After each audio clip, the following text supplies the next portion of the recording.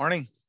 Morning. My name is Gonzalo Villena. I'm the director of the English Language Institute here at the College of Staten Island. And welcome. This is it's going to be an an info session about English tests, about TOEFL.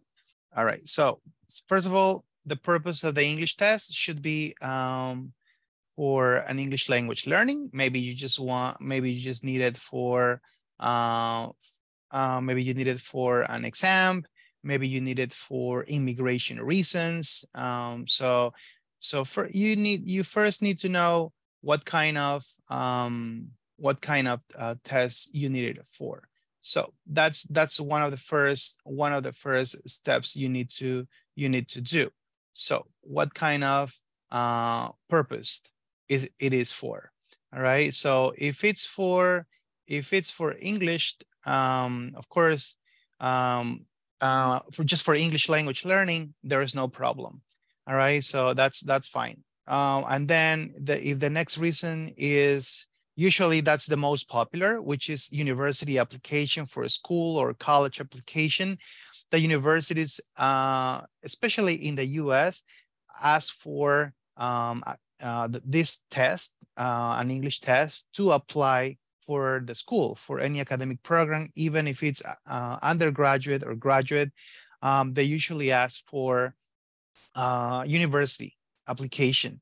So that's one of the requirements. And one of the questions that they ask me is, if I'm a US resident or a US citizen, can I take the test? And of course, yeah, as long as maybe your education was outside the US and you don't have the English skills, of course, you will need, maybe it's not one of the requirements as a document, but you will definitely need to take a TOEFL course, to take a TOEFL test. So you kind of try to measure your English level, and that will be enough to be ready for a degree.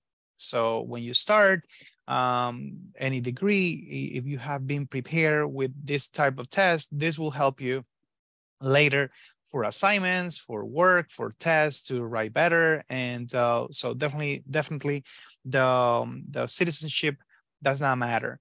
There are other reasons as well. Academic research. There are a lot of scholars that usually travel to the US, to Canada, to Australia, to the UK, and they will definitely need to take a test because sometimes that's one of the requirements to apply for any exchange, any research abroad. All right, so that could be one of the academic reasons. Sometimes some jobs or some job interviews, they require that you have not just say that you study English or that you speak English, but that you also show it with any test. So for example, here, there are some medical positions that they require an English test or an English course, and even a test that it's related to to medicine, and so you need to take a special test. So it's not just the language, but also technical language. So you need to be aware of what type of English test you need for work reasons. And some immigration requirements. In some countries, they might ask you for an English test in order to, if you're applying for a work visa, for example, I don't know, it depends on the country, and they might ask you for an English test. So first of all, the reason. So what type of test should I take?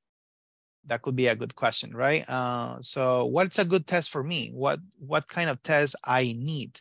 So I would say, again, it depends on your reasons. If it's academic reasons or work reasons, you should know that there are different tests. So one of the most popular tests around the world is TOEFL.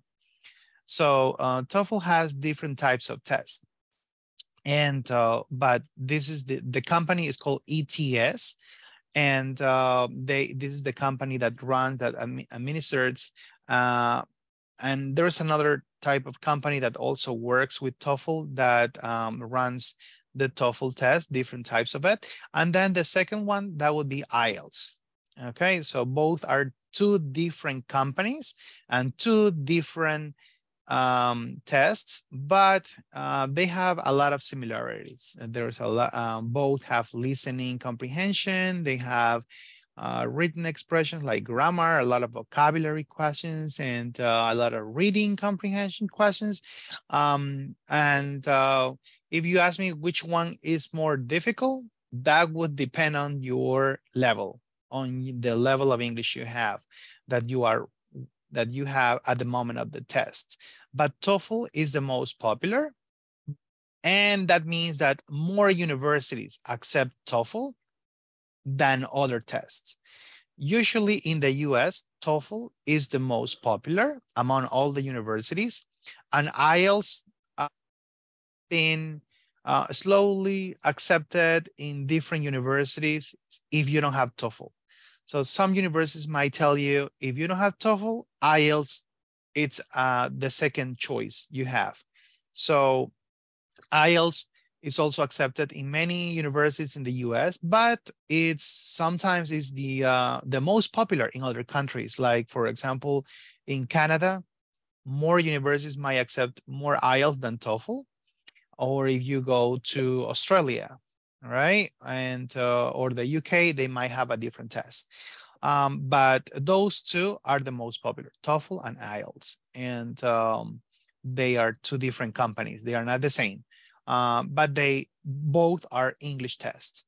And then you have another ones, which, like, for example, Cambridge. Cambridge is a very popular, and the Cambridge tests are very popular. Not just to go to the UK, but also it's accepted and used in many institutions outside the UK, outside England, in Latin America, in Asia, and in many schools, high schools and universities in non-English speaking countries. There are different types of Cambridge tests, and they usually use that too. And and the Cambridge test, again, evaluates grammar, vocabulary, reading, listening, but it's just a different test. It might not be as popular as TOEFL, but for example, if you want to go to England, you will find that more universities accept Cambridge more than TOEFL. And then there are probably other companies that have also been growing and have been accepted by other universities, and like, for example, the Michigan exams. So it's not easier, right, than TOEFL, that's for sure. It evaluates again your reading skills, your knowledge with grammar and vocabulary. So, but yes, you should be aware that Michigan is another test that you should be aware of. So so with that, you should know that their Michigan test is one of them.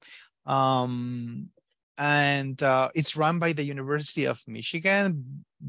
Yeah, they have a special area that is in charge of it, and it's not an easier test, that's for sure. Some universities, some institutions use those types of tests, Michigan or Cambridge, and even English language centers outside the US, outside Canada, like in Latin America, they use this test to evaluate even when teachers apply for a job. In those countries, they even use these tests. So you should be aware that these tests are around and are used for other purposes. Now, Duolingo, for example, it started as an app, right? It's an English language, English learning app. But then they launched this English test, and it became so popular that now a lot of universities in the US are accepting the Duolingo official English test, not the app, not that if you pass the little test on the app, but the Duolingo English test has started to be accepted in many universities, even in the US, as an English requirement. So then the difference is which one I should take. Should I take then TOEFL, IELTS, or Duolingo? For example, in our university at the College of Staten Island, they accept those three: TOEFL, IELTS, or Duolingo English test. And you can take any, doesn't matter. It means that the university has evaluated that those three tests are proficient and are accepted, and then they have a good evaluation in the test and are accepted by the university. So also, if you're applying to any university, try to see which other tests are accepted besides TOEFL, which is the most popular. Okay, so these are the most popular tests around the market. There are a lot more that are official tests, so you can take a look which other tests are also there and accepted and used. And again, remember to know what kind of tests you need and for what purpose. So let me tell you a little bit about TOEFL. These are the two types of TOEFL tests that are popular. TOEFL is the general name of all the types of tests. TOEFL has a lot of different types of TOEFL tests. The most popular, the most accepted is the TOEFL IBT, which is TOEFL. It's the internet-based test, and you have to go to an authorized TOEFL center. It's not just in the US, it's in a lot of countries, and usually it's inside an ESL center. Sometimes it works with Education USA kind of related centers, but it could be by any other authorized center. In the US, there are different authorized centers that you can only take the TOEFL IBT. And that you have to take the test over there, but it's an internet-based test. So you need to go, you need to pay for it. In different countries, it has different prices, different costs, and different fees. So you should be aware that you will need to pay for this test. And it could be $200, $180, $220, $250. It depends on the center, and they might give you other fees. So but that's the most official and that's the most accepted test around all the US colleges, US universities to apply to any degree, undergraduate or graduate degree. And then we can see the scores, but that's one of the most accepted. And then there's another TOEFL test, very popular, which is the ITP test, which is the institutional test. And that's used internally in English language centers that they give you an English program, but the last day or the last days, there is a TOEFL test, and you don't have to go to an authorized center. It's authorized by TOEFL, but that with this test, it's as official as the TOEFL IBT. And if they take that, it can be used internally to apply to the school where you are. So, for example, in our English Language Institute, we have a TOEFL course, a TOEFL preparation course, TOEFL test preparation course. And the last day, we have a TOEFL ITP test, for example. And that evaluates exactly the same as the TOEFL IBT. It evaluates your listening skills, evaluates your reading comprehension skills, evaluates the grammar, your vocabulary, all the written expression knowledge, and then the score. If you get the score, you can be accepted to an undergraduate or graduate degree, not just our school at the College of Staten Island, but you can also be accepted at any CUNY school. So even though you might have studied at Staten Island English, You can apply to a CUNY school in Brooklyn or in the Bronx or in Queens or in Manhattan. So that's the good use of TOEFL ITP. So it's an official TOEFL score, but it's used just internally. That's with it. Now, how much, what is the score? The score, according to, for an advanced level, that is usually graded or coded as C1, the C1 level, that would be considered advanced. And that's kind of the comparison. So in the TOEFL internet-based test, in the TOEFL IBT, the maximum score is 120. And in the TOEFL ITP, the equivalence is 677. And the IELTS, the equivalent number, that would be 9 points. That is usually accepted to be considered for any graduate program at any university. Yes, of course, those are the maximum scores. And or if you get a B2 score between 79, 80 points in TOEFL IBT, or 550 in TOEFL ITP, or 6.5 in IELTS, that is also usually accepted by a graduate program. Some schools might ask you a little bit higher score in TOEFL ITP. They might ask you, instead of 550, they might ask you 600, for example. So this may vary, of course. That depends on the school. The schools decide which exact score they need. So this is just a reference, right? But for example, here at CSI, at the College of Staten Island, we accept 550. But there, for example, there is a business school program, a graduate, that they don't take 550. They accept starting at 600, for example. So you might need a higher TOEFL ITP score, okay? And if you got B1, which is a lower intermediate level, that is usually accepted for undergraduate degrees to get a bachelor's degree. So in TOEFL IBT, that would be between 45 and 46 points. TOEFL ITP, that would be 450. And the IELTS test, that would be between 5.5 to be accepted for any undergraduate program.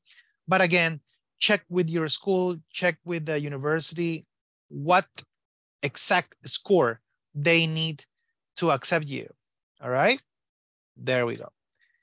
So what is in the test? I guess we already said that you might have listening questions, listening comprehension questions. You're going to have something called written expression, which is grammar and vocabulary, and a lot of find the error or underline the error, and those types of questions, and then the reading part. Usually, well, for a lot of my students, they always tell me, the majority say that listening is the most difficult because it goes very fast for some of them, the conversations.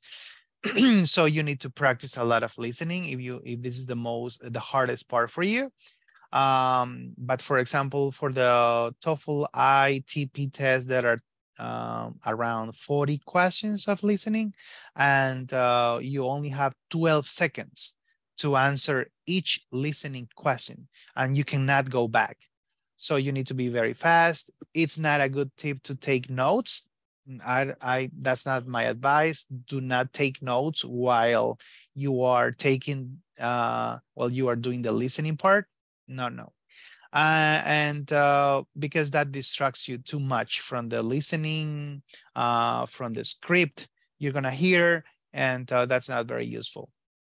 So that's for listening, and then the written expression, grammar, and vocabulary. You're probably gonna have between 45 and 50 questions, and then reading, you will probably have 4 or 5 readings, different types of readings, different ones. And you will probably have between 4 and 6 questions each. So be ready to read about technical topics, not very simple readings. You might have readings about the ocean or science or medicine with very difficult vocabulary. So be very careful with that. So my tips here, try to find, there are a lot of free websites that offer help with TOEFL. There are some that you need to pay, but there are a lot of free websites, but be careful which sites you take. Try to check the TOEFL website. There is free resources there that you can use. There are hundreds of books around that you can, but if you want my advice, try to find Longman, Pearson, TOEFL books. They have good TOEFL preparation books there. Or you can sign up for a course. There are a lot of courses online, in person, that prepare students for TOEFL or for IELTS, for test taking. So feel free to take a course. For example, we have not just an ESL program, an intensive English program, but we also have a TOEFL course. It's included. And the TOEFL ITP test is included in your tuition fee. So you can sign up for a course that includes TOEFL. So for example, if you want to apply for a university in the US, you have two routes. You either take the official TOEFL IBT test in your home country, or you can come to the US, you sign up for an English program that includes TOEFL preparation, that includes a TOEFL test, that helps you apply or helps you go to any academic program in the university that you are interested in. All right. Then this is probably one of the hardest tips to follow, but you need to learn about test strategies, test techniques, because that helps you go faster. So it's not like any other test you might take in university or in your school, but you need to learn some strategies, how to listen, how to read, not just read every single word there, because you have to also be accurate, reading and listening faster. And you need some techniques on how to read the paragraphs, how to listen to specific information, what you should focus on.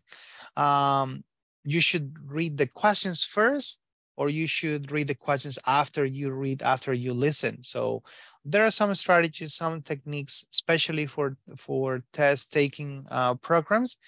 For example, in our TOEFL course, you will learn those strategies, you will learn those techniques, how to read better, how to read faster, and how to answer faster and with confidence. And then go to an authorized testing center. Make sure it's authorized by TOEFL, by IELTS, by Duolingo, or by Michigan. Be careful, because there are a lot of non-authorized testing centers, even though they tell you it's TOEFL, it's an official TOEFL. Be very careful. I met some students that brought their TOEFL test, but it was just a stamp that somebody made up, and it was not an official TOEFL test. All right, so those are my 3 tips that you might want to follow, and that's it. All right.